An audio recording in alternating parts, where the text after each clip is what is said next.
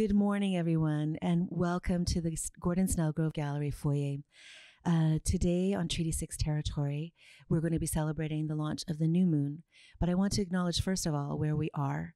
Here on Treaty 6, it is the homelands of the Nehiyaw, the Dene, the Nakota, Lakota, the Anishinaabe, the Saulteaux, and it's the ancestral homelands of the Métis people. As I said, we're launching the new moon, the frog moon. And when I say new, I don't mean it's new today. I mean that it's the next in our incredible constellation of the 13 moons that make up the lunar calendar used by so many of the indigenous people of this land. So today we're going to be joined by Sandy Bonnie, who will introduce you to our guest speaker for the day. I want to acknowledge again the people that have been participating in this project. So we began with Vanessa Hagen and Sandy Bonnie, and then brought in Lyndon Tutusis, and then many members of our community to surround this project with information and care. And as it lays out each moon, one by one, we're transforming this space and getting ready for you to join us again, hopefully in the new academic season. But if not, we're bringing you greetings here in the ether, and we look forward to seeing you soon.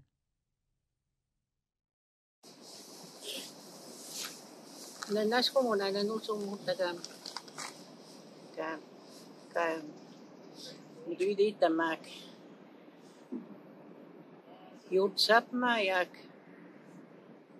yagunit nan kay sidigata mikisipi sa minidoyak nanas ko muna kito miwap mayak yutsap mayak inanas ko muak stay imidui tamak anusong mota Gagisigat. Atit minuta widawaw adigi pisa misidigat tiwag.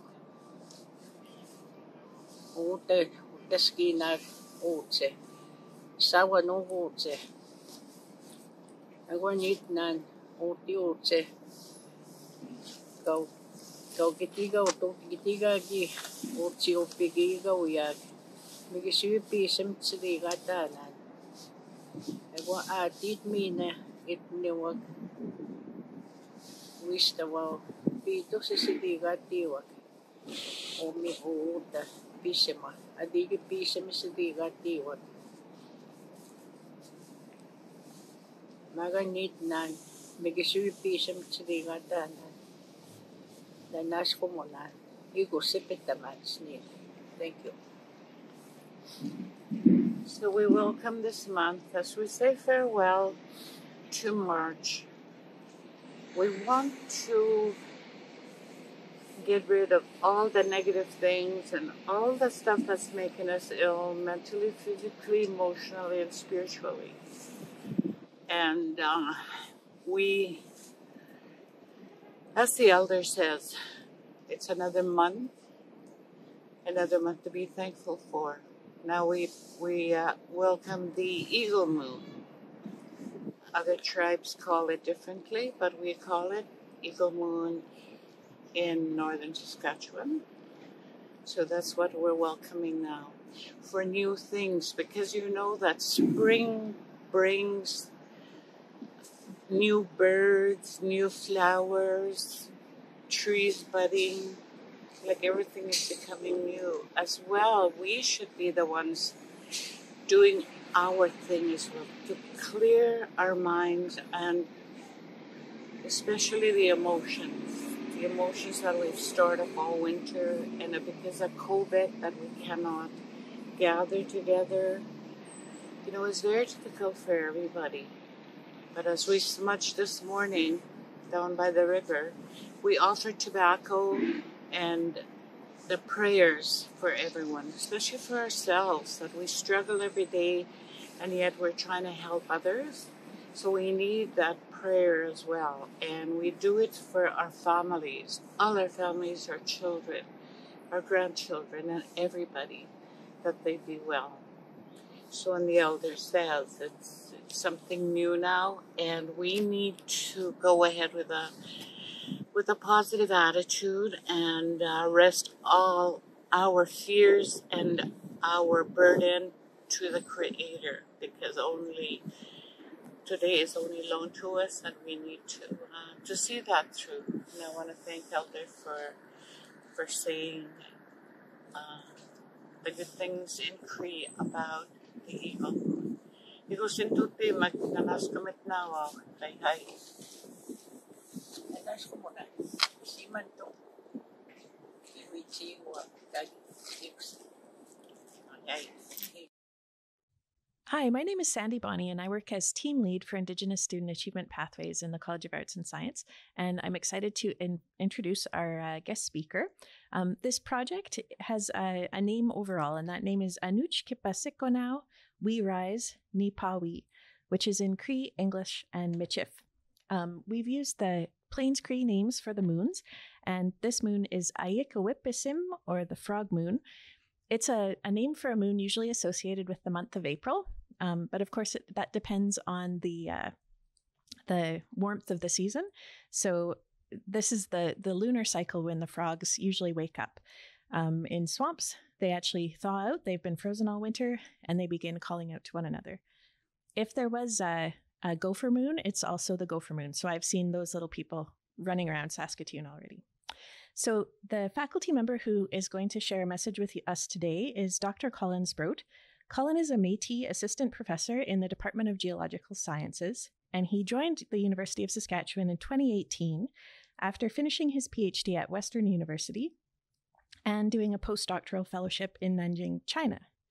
He's a paleontologist, and his area of strongest interest is 450 million-year-old brachiopods, which are a type of bivalve similar to a clam that's rather uncommon in the oceans today, but was very common before the time of the dinosaurs. So in fact, brachiopods were very abundant in the Iapetus Ocean, whose closure about 450 million years ago drove metamorphism of marine shales to produce these beautiful slate stones. And so this happened, a little shout out to students in my geology class this term. This happened when the tectonic orogeny caused closure between the proto-continents of Laurentia, Siberia, and Baltica, and marked the beginning of a 200 million year convergent tectonic event that saw the creation of the supercontinent Pangaea. And Pangaea formed with most of the areas of continental crust on the Earth forming one landmass. And right around that time, there was a large extinction, about 250 million years ago, that saw many of the brachiopods go extinct. So there are still some brachiopods today, but they're found in Arctic refuge waters, so they're unlikely that you'll find them on a beach, and much more likely that you'll find them in Colin's lab. Hello, I am Colin Sproat. I'm a Métis professor in the Department of Geological Sciences here at the University of Saskatchewan.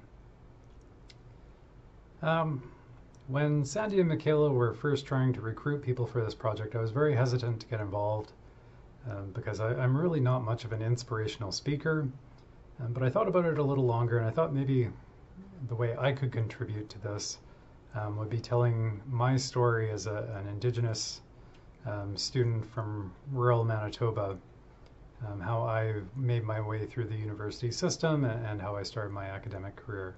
Maybe that would be useful for some of you students watching. So before we get too far, I study something called fossil brachiopods. I'm a paleontologist, so if you've never seen a brachiopod, this is what they look like. Hopefully that's at least partially in focus. So they're tiny little shellfish. They have two shells that close like that. Some of them are that size. Some of them are much larger and rounder. This is a nice paperweight I have on my desk. And some of them can be really tiny as well. I don't know if you can see those at all, but they're tiny little shells that are about the size of a grain of sand. So all different shapes and sizes. They're not very common in the oceans today, but 450 million years ago, in a time we call the Ordovician period in geology, when Saskatchewan was underneath a shallow continental sea, they were probably one of the most common seashells out there. So they can tell us a lot about how the ecosystem was changing at that time, during a time of changing sea levels. And I don't know, I just find it really interesting. So as a kid growing up in rural Manitoba, I spent a lot of time outside, and I always enjoyed being outside, hiking through the bushes. And so when I got to university and I had to decide what I wanted to do, I didn't really know. I was always interested in science, but I also didn't really like the idea of being stuck in a lab all day. So I decided to start out in biology, and like you do here, I had to take my first year prerequisites and a few electives to fill out my humanities and sociology requirement. So as part of that, I had a gap in my schedule. So I went to see an advisor, and she suggested, well, why don't you give geology a try? I said, well, I don't even know what geology is. And she said, well, when I was going through university, I took a geology course, and it was something that I really enjoyed. And I didn't end up sticking with geology, but it was one of my favorite classes that I took. I said, oh, okay, I'll give it a try. So I signed on for first year geology. And then I signed on for the second term of first year geology. And then 5 years later, I came away with a geology honors degree. So obviously I enjoyed it. I stuck with biology though. I ended up doing a minor in biology, which maybe explains why I'm a paleontologist today, combining the study of rocks with living things. But one of the key experiences during my undergrad was when I was offered the opportunity to work for a summer as a research assistant.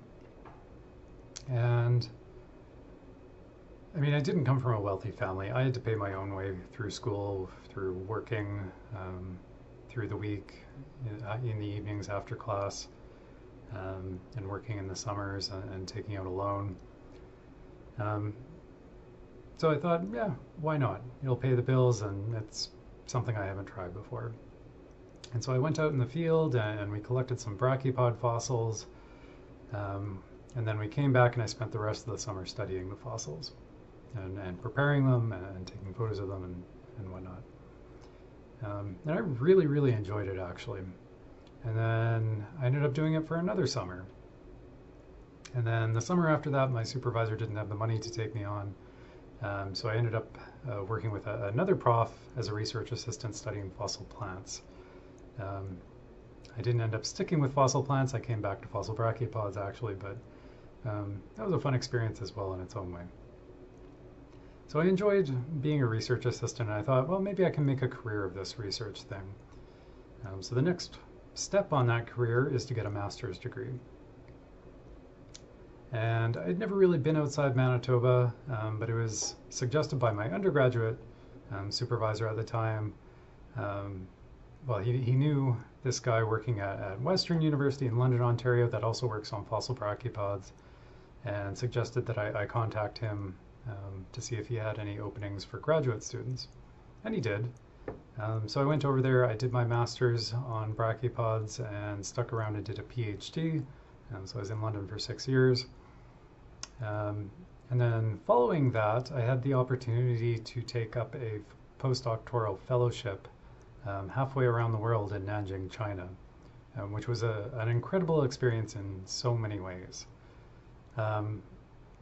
It was a great experience in terms of my professional life, but maybe arguably even more important, it was an amazing personal experience. So as somebody that grew up in rural Manitoba and had never really left the country, other than to go to the US once in a while, it was interesting and very challenging to live in a culture that is basically the exact opposite of one's own. So it gave me a whole new perspective on students that actually are pulled out of their culture and are forced to study in a place that feels foreign to them. So a year and a half into that, I was applying for jobs all over the place, But I applied for a job at the University of Saskatchewan, and they called me up for an interview. I came here actually in the middle of February, which was not very pleasant, coming from a place like Nanjing, China, that, you know, the coldest in winter it gets is about, you know, 0 degrees on a very, very cold day. And I think it was like minus 20 when I came here. But I liked it. I liked the department. They liked me. And so they offered me a position, and I came back the following fall to start my career back home on the prairies, which was kind of nice. And I've been here ever since, and really enjoy my job. So I guess if I can leave you with kind of a one take-home message out of all this, it's don't be afraid to try new things. There are so many students that come into the university saying, you know, I want to be a doctor, or I want to be, you know, an engineer or a lawyer or whatever it is. But they don't take the opportunity to try new things. And some of them get partway through their program and they get really frustrated because they're not enjoying what they're doing anymore. And I think it's important to try to have a diverse experience through your undergrad. So don't be afraid to try new things, and also don't be afraid to take chances. Because if I didn't take a chance on that geology course, and then didn't take a chance on that research assistant position, and then didn't take a chance on going halfway around the world to Nanjing, China, there's a good possibility that I never would have ended up here. And I probably would have ended up somewhere else, and maybe I would have been happy doing whatever I would have been doing. But I would encourage you to not be afraid to try new things, and never give up on your academic journey either. I can't guarantee that everything will go absolutely smoothly for you at university, but going through what you will go through will end up making you a stronger person in the end. And yeah, if you're ever in the geology building or ever in the neighborhood of the geology building once the pandemic is over, because nobody is on campus, it's actually nice and quiet. Don't be afraid to stop by my office. I'm always happy to talk to people about what I do. It's my passion. I really enjoy it. And maybe I can inspire you to take that first year geology course too.